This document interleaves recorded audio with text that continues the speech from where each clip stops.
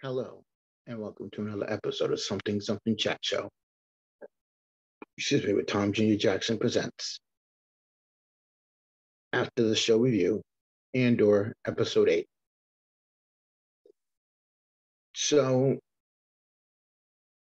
before we begin, as always, please like, comment, subscribe, hit that notification bell. Lets me know that you care. Lets YouTube know that you're trying to build up this channel so it will be seen more. Win-win for everybody. Yay! Also, check down in the description boxes for the links to some channels. Check out the Post Geek Singularity YouTube page that is moderated and procured by the host, your captain, Robert Meyer Burnett. And he has a huge allotment of things that he has done. Big list. You can IMDb him too. He's a director. He's an executive producer. He's a producer. He's an editor. As a matter of fact, just recently by Kino Lorber, they just released in 4K The Usual Suspects in pristine 4K precision. And what's so special about The Usual Suspects? Well, I'm going to tell you. The special features on there have not been seen in over 20 years. What are you talking about, Tom? Well, I'll tell you what Tom's talking about. Robert Meyer Burnett and Dave Parker co-host of Midnight Metal. Also, Dave Parker is a directed The Hills Run Red, which you can buy now from the Shout Factory with over 8 hours of Blu-ray features. They worked on special features for The Usual Suspects, and they have not been seen in over 20 years. And they are now available on the 4K disc from Kino Lorber for The Usual Suspects. So check those out.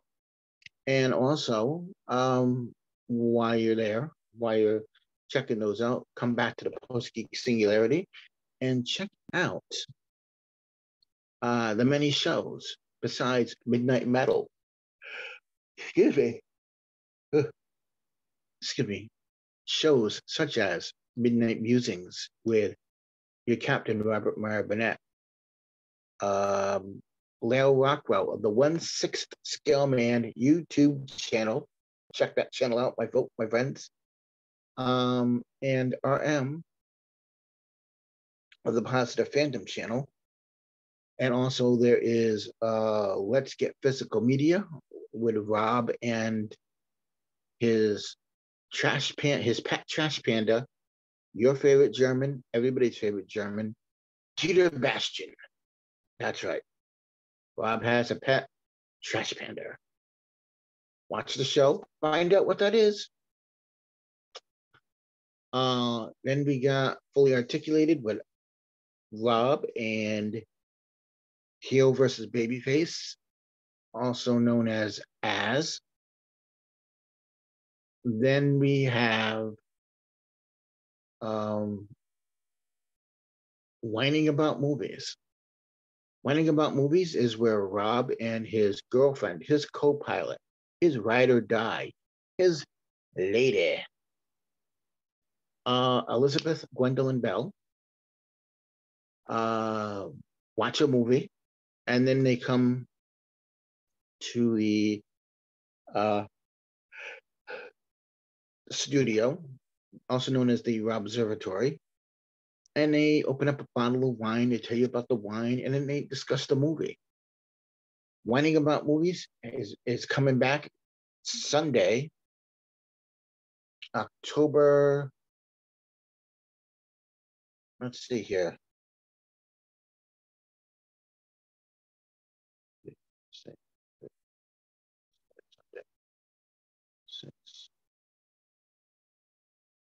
October 30th, 2020. 22 on the Post Geek Singularity YouTube channel. Check that out. It's a good show. And as a matter of fact, all these shows have playlists on the Post Geek Singularity YouTube page as well.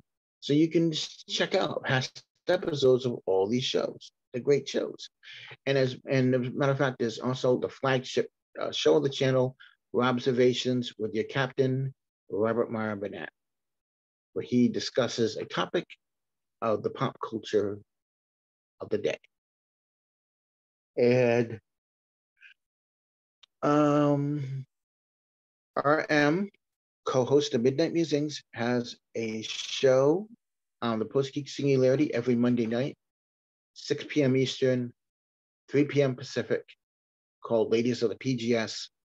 Watch it live. It's an hour of a show that is about embracing masculinity. But not only that, they talk about sci-fi, horror, Marvel, sex, DC, and all the pop culture you can think of right here on the Post, well, not right here on this channel, but on the Post Geek Singularity channel. You can check that out. So do that. And speaking of RM, she has her own channel, as I said before, Positive Fandom, where she does unboxings. She does reviews, such as movie reviews, television show reviews, out of the theater reviews, theatrical trailer reactions, and reviews as well. So check that out. And every Sunday, she's got a show on her channel called Sunday Brunch Live, with her co-host Russell Whitfield. He's an author. Look him up on the Amazon and check out some of his books. And that is every Sunday morning.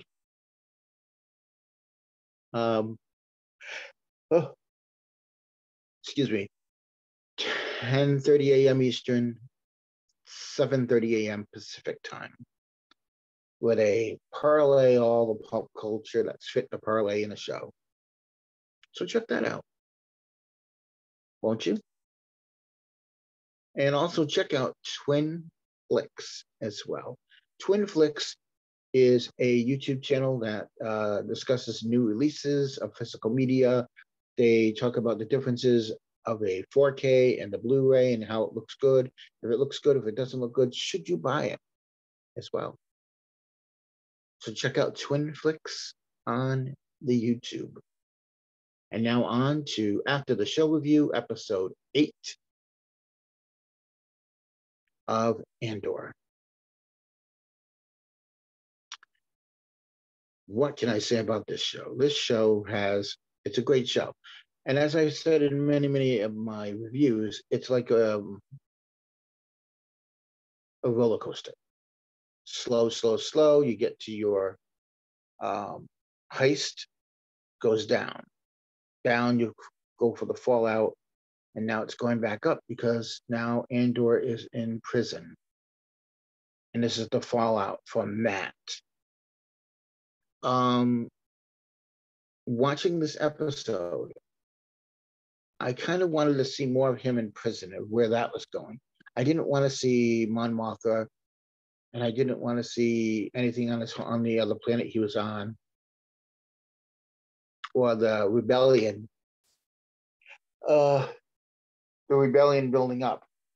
As a matter of fact, I was sitting there watching the show, and I was thinking to myself that maybe they should have done a Mon Mothma show that was just all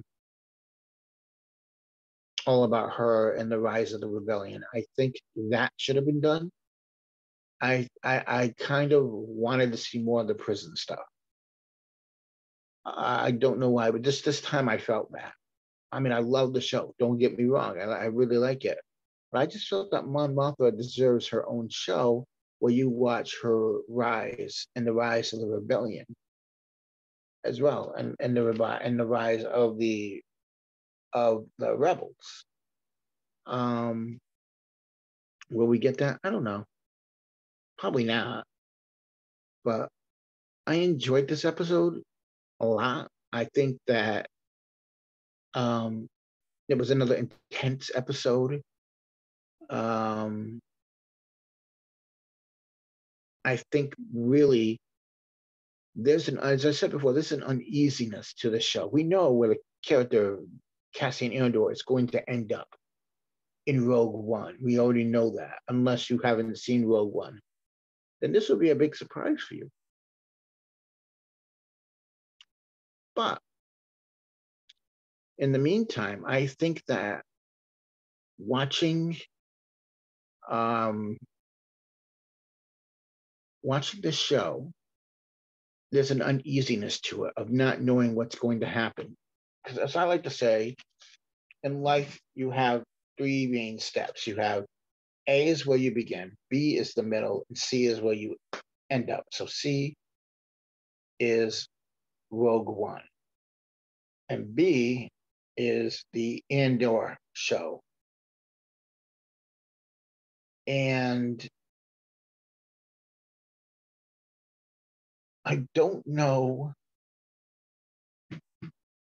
how this is going to lead up to Rogue One, how we see Andor get from where he is now to where he is in Rogue One. And even though we know where he's going to end up, there's that uneasiness and that tension, but it makes it so intense and really great viewing to watch on the show. And I enjoy that. I really, really do. I like the fact that I can watch this show and not have to worry about anything else. And I like a lot of the Star Wars show. I'll be honest with you. I liked Obi-Wan. I like the Book of Boba Fett. I love The Mandalorian. Don't get me wrong. I love it. But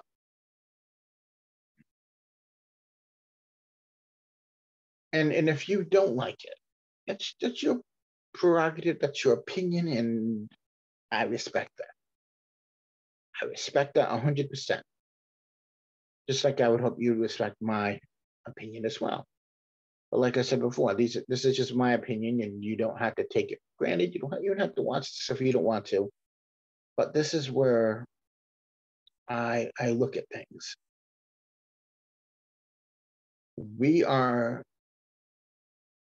seeing this resurgence in Star Wars where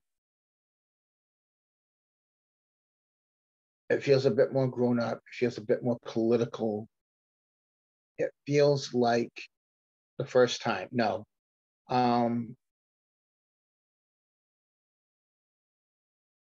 It feels like it's something that when you watch it, you know where it's going, but you don't know where it's going, but it just feels right. And it feels great and it feels grown up.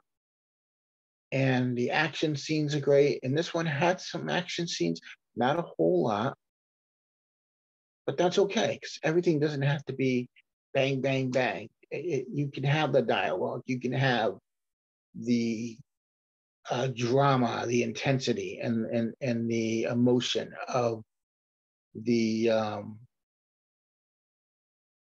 the show, and I like that. I like that the show is slow. I like that it takes its time in getting to where it's going because when you see that, you know you're building your story. You're establishing your story right there. 100% establishing that story. And you're getting to know the characters more. You become more invested in the characters. And so that way, if a character gets killed,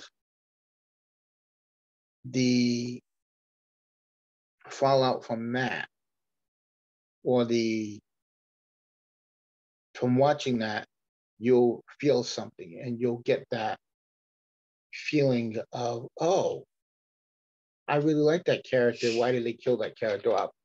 Which they haven't killed anybody off yet that you like. I like that you have a caliber of actors on the show like Fiona Shaw, Diego Luna, who's also a executive producer on the show as well. And I just like the show. I like the Mon Mothma stuff of the political aspects of behind the scenes of the rebel of that rebel faction. The seed is starting to open up and grow, and yet they drop the name of the emperor in the show as well, and I like that. Will we see the emperor? I don't know. Would I like to see him? Maybe. I don't know. But then again, the creator of the show, Tony Gilroy, has come out and said, you're not getting fan service with this. But then again, he could be saying that. And then there could be a lot of fan service in the next 3 or 4 episodes. There could be. I mean, what if he's saying that? So you're not anticipating it. So it comes as a surprise, that could be it too. And if it's not, there's not going to be any fan service, I'm fine with that as well. I like the fact that it's a good show, good writing, good characters, good story. I'm interested to see where the season ends up. And then I believe next season it becomes time jumps leading up to Rogue One, because there are only going to be 2 seasons of the show. The show takes place 5 years before Rogue One. Yeah. Well, I am excited to see what happens in episode 9, which will be our next episode that we do here. Episode 9 of Andor is coming up next Tuesday. We have 4 episodes left. Episode 9, 10, 11, and 12. 4 episodes left. But if you don't want to count episode 9, it'll be 3 episodes. 3 episodes left of it. So we shall see where this is going. And then also there's that excitement of not knowing where it's going to go, Well, I want to thank you all for watching. And again, you've made this an enjoyable, by you subscribing and watching and commenting on things. I'm enjoying that. I'm enjoying the interactions. Please follow the show on Twitter at something_chats on Twitter. Or typing something chat show. And it should show. Some of the posts should start to show up. But in the meantime, I want to thank you all for watching. And as always, remember, no matter where you are, no matter where you go, who you are, there you go. We are all goof people. Thank you, and have a pleasant tomorrow, folks. We'll see you next time on After the Show Review, Star Wars Andor, Episode 9. Until then, I am your host, Tom Jr. Jackson, saying thanks for watching. Bye-bye.